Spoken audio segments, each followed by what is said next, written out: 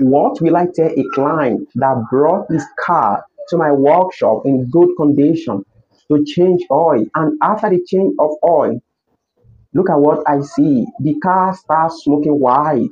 What will I tell him? Well, has it happened to you that after you change your oil, you notice that the car or the engine starts smoking? It can happen in generator, it can happen in truck, it can also happen in cars. If you have ever been in that shoe, then this video is for you. Please don't skip any part of this video. I'll mention reasons why this can happen, and that's exactly what happened to me. I find it difficult to explain to the man, but thank God, after some times, the smoke stopped. So if you have experienced that before, then calm down. It is not a big issue. Let me tell you the reasons. Number one is that oil spill on other components while putting the oil. If our oil spill on other components while putting the oil, especially on the exhaust side, when the car is running, it's going to emit smokes because of the oil spill. If it is oil spill, then wait small, the smoke will surely stop. Then another reason is overfill. If you overfill the oil, ensure that you reduce it. If you overfill the oil, it's going to build too much pressure in the crankcase that is going to lead to smoking. So ensure that you gauge the oil and the oil is not overgauged.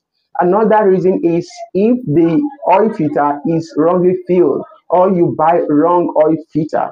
This can also cause the engine to smoke after you fix it.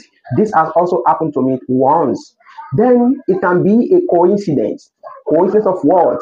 It can be a coincidence when the rings, that is the piston rings, wear. Yes, you can just see two people fighting, and as you push the second person, the person died. Then you will be surprised. Walk it in. It is a coincidence. Maybe the person is about to die before you push him. So it can also be a coincidence too. If after you change the oil, the engine starts smoking and the smoke didn't stop, it can be a coincidence that you have one or wear piston rings. And another reason is if the car or the engine is placed on a slope or a ground that is not level.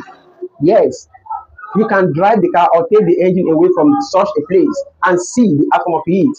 So conclusively, if you have after a change of oil and you have smoke coming out of your exhaust, calm down. It is never a big issue.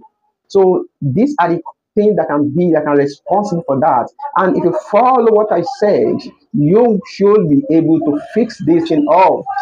If the oil is overgained, then reduce the oil. Don't forget to like, share, and follow my channel. Press the subscription button now. See you in my next video.